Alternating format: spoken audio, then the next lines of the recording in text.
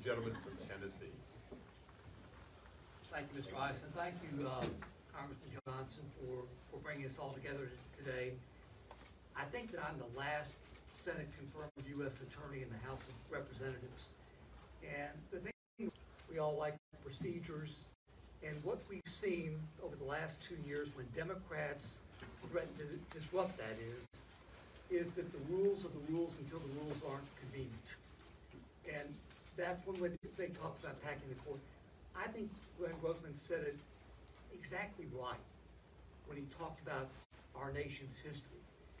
When we hear from our constituents, they like our principles, they like the precedents. And the precedence is, historically, to keep the court, to keep the United States Supreme Court at 9 justices. We hear this message from our constituents, the Democrat members do too. We need to keep that precedence. We need to keep the court at 9 members. And this bill does exactly that, and we need to continue to send that message all across the nation. Thank you all for being here, Mr. Johnson. I'll yield it back.